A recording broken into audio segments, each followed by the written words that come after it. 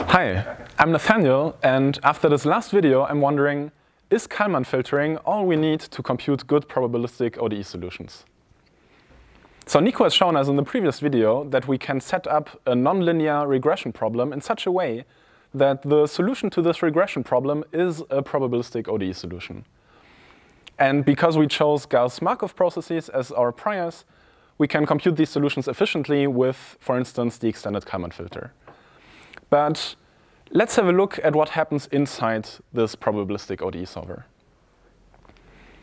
So this animation shows such a probabilistic ODE solver. It starts on the left side at the initial time point and iteratively extrapolates and adjusts this extrapolation in order to satisfy the ODE.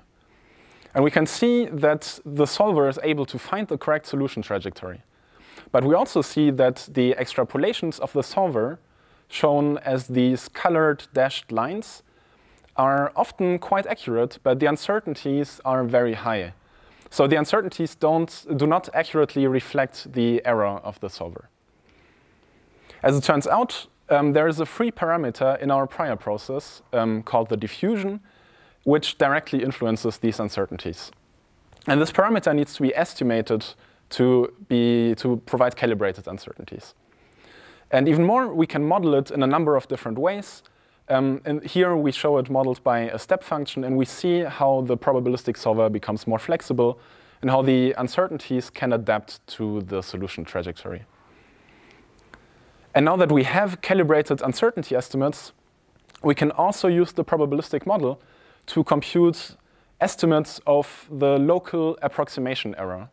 And similarly to classic ODE solvers, we can use these local errors with control algorithms to adaptively select the step size of the solver. And in this example, we can see how this often makes the probabilistic solver much more efficient in practice. So to summarize, to compute probabilistic ODE solutions with calibrated uncertainties in a way that is computationally efficient, we need a bit more than just Kalman filtering. Thanks.